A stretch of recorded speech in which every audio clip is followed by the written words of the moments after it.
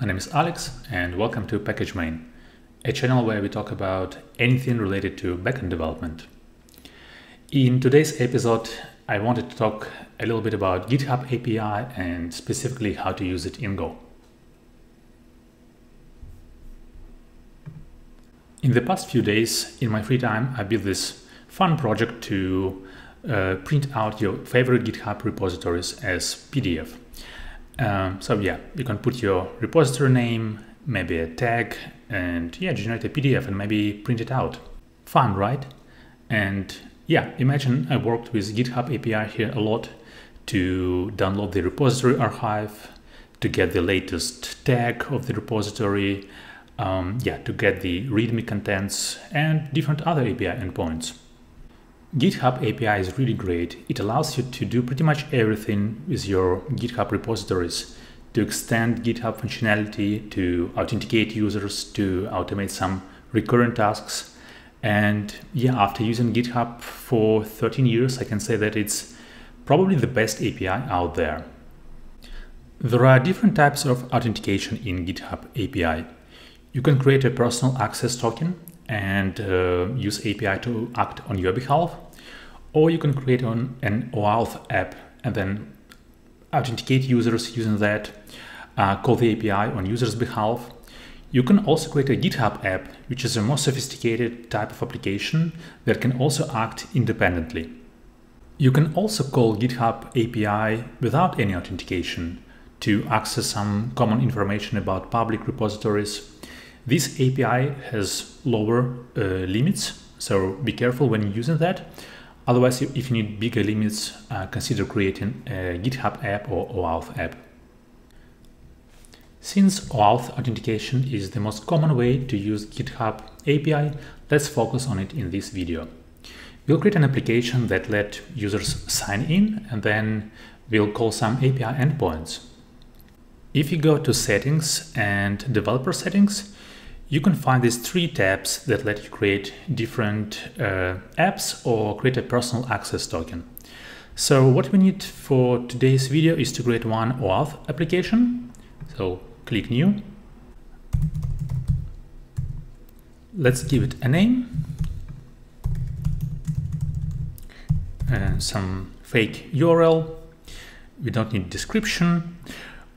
In GitHub app, there is only one callback URL that can be specified, which is quite cool because you don't need to set it from the application, but it also means that on each environment or for each environment, you'll have to create a separate OAuth application. Let's assume that for our local application, the callback URL would be localhost 8080/callback. So why do we need this callback URL? That's because how the OAuth 2 applications work. On our application locally, we'll send user to a specific redirect URL on GitHub environment to sign in. So they need to read the scopes, authorize, then GitHub will send user to this specific URL with the code. It's a kind of token and a state. I'll show examples later. And then our application can exchange this code and state for access token that we can then store in a database locally, or don't store it at all and request every time a new one. And let's click Register Application. What we get here is a client ID that we need to store, and also we need to generate the secret. The secret, you can see it only once, so make sure after you generate it, you save it. Hopefully not in the repository, somewhere in your, environment variables or as a secret map. So now I have my secret. Don't bother using them. I'll remove them after I publish this video, or before it.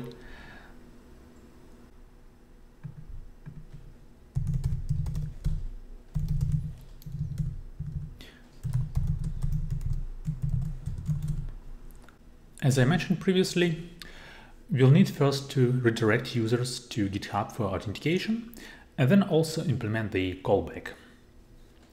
So I'll start by creating these two endpoints in my application. So we can use HTTP, what is new serve max, and then add two endpoints. So we can use handle func.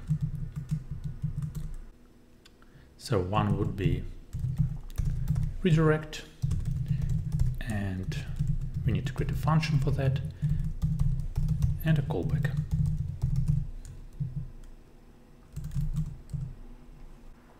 And then we can start our server. So it's HTTP, listen and serve. So it was port 8080. We pass our marks here. And let's check out error, right? So something like fatal F.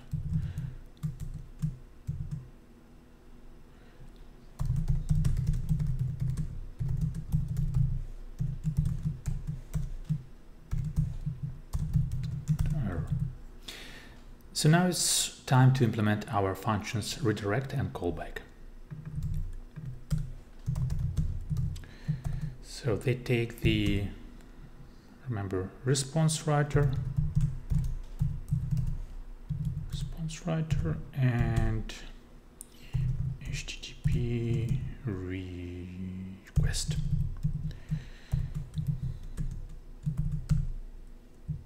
Same for our callback.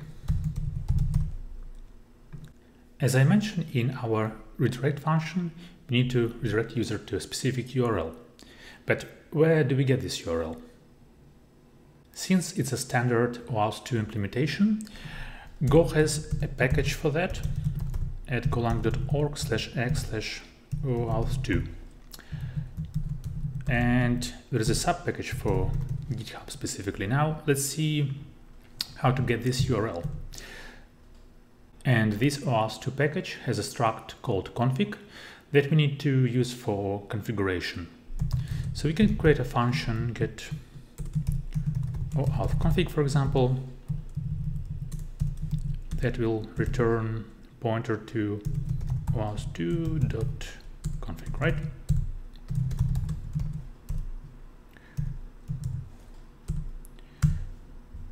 And there are a few things that we can configure here. So the required ones are client ID, client secret, then the list of scopes, and endpoint. And for the endpoint, there is a define github.endpoint value already. In the scopes field, you can put the list of scopes that you want our application to access. On this page, you can read the available list. So for this example, I'll do repo, public repo, for example, and then I think there was user, let's say user.email. So user email, and then repo, public repo. I believe that's like that.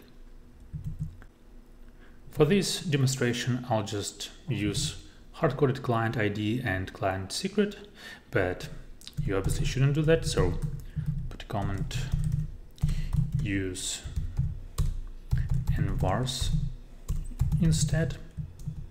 This config struct has a method to actually get our URL, our redirection URL that we need. So we can create another function, get redirect URL, that returns just simply a string, right?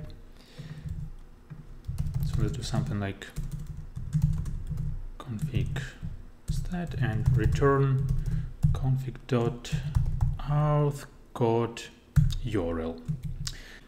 There is one important argument to this function, which is called state.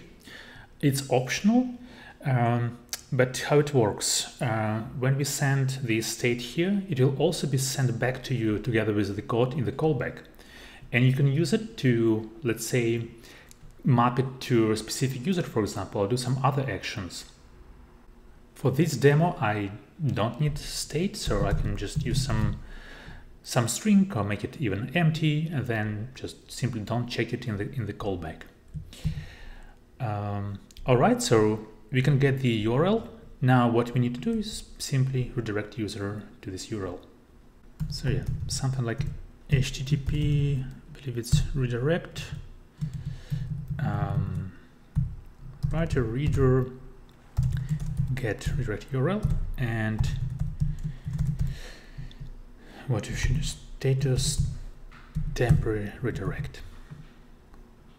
Now let's go to and implement our callback function.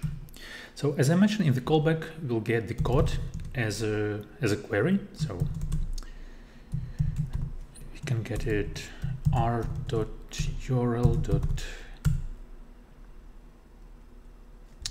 It's like that, or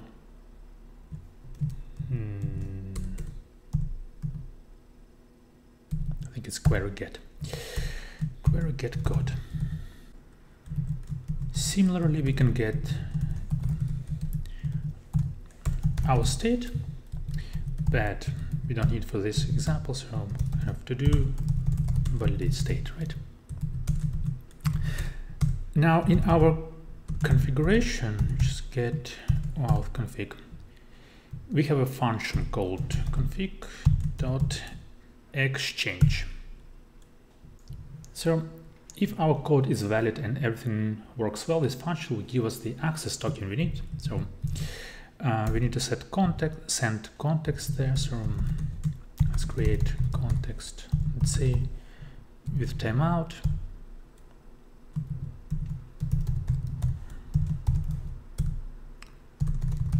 Time, let's say 5 seconds.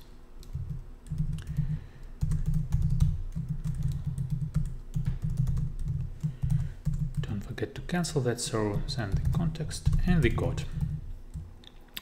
And it returns token or error. So token error, and if error is not nil, we can, let's say we can log our error.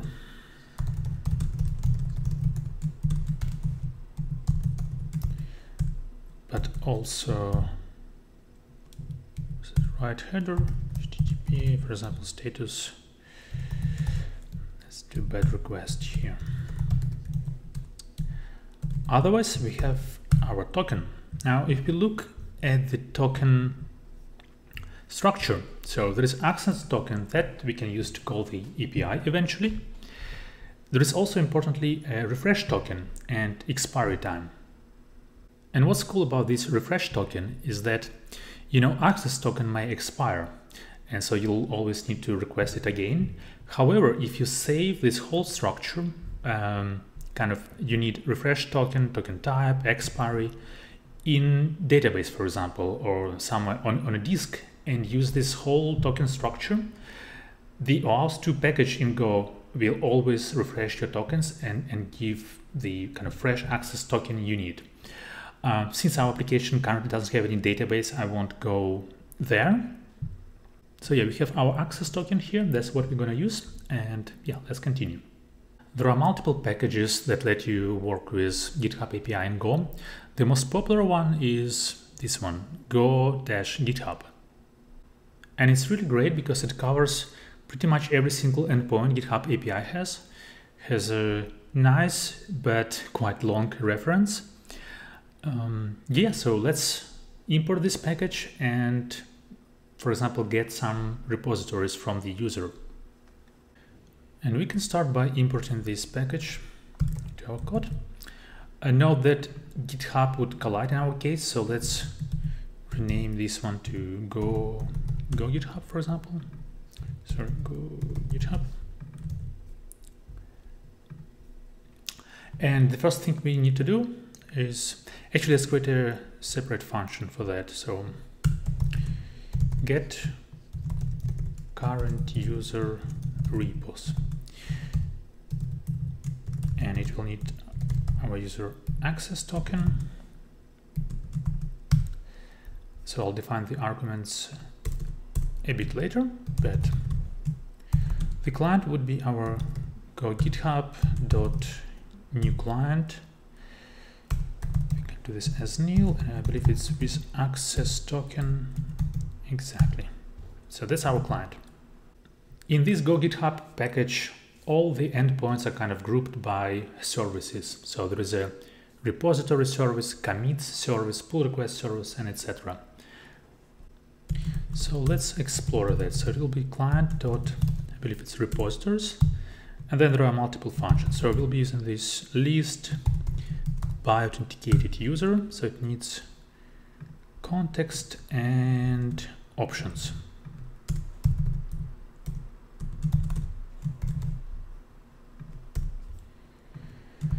And yeah, let's look at the options that we can send. Yeah, there are visibility, type, sort. Maybe let's get where current user is the owner. So we'll set affiliation owner. So cool, we can do this, affiliation owner. Then again, we need to create a context. We can use a similar one that we used here.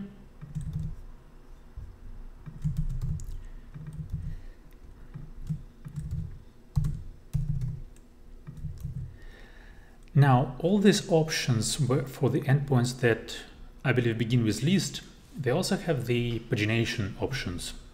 So you can do something like opt.per page, and it's maximum 100, I believe. So yeah, make sure when you kind of list very long results, you consider the pagination as well. So you either do it in a loop, kind of increasing the page, or yeah, you specify manually which page you want. We don't need it, I believe, for my case, but yeah, let's just say 50, right? And this endpoint returns us the list of repos, the response always, and an error. And that's actually what I like about this package, because it always returns you the raw response from the GitHub, as well as kind of unmarshaled data. Right, so you can just use list of repositories if you don't care about, for example, what is the next page, what's the total amount of pages. So here I can just omit our response and focus on repositories only. And yeah, I mentioned here that, so I think it's go github.repository, right? And an error. So that's our return values. Yeah, we can simply return repos and error. Right, and when we go back to our callback function, that's where we retrieve the access token. So ideally you don't call any further APIs here, just get the access token, save it somewhere. But for this exercise, I don't have any other endpoint, so I'll just simply do it here. All right, so repos error equal, oops, get current user repos, and then token dot access token. Let's also very simply handle the error, enable to get repos, maybe internal error. Otherwise, let's just simply print out the list of these repositories to the response writer, right? So you can do something like range repos, and so how do we do it? w.write.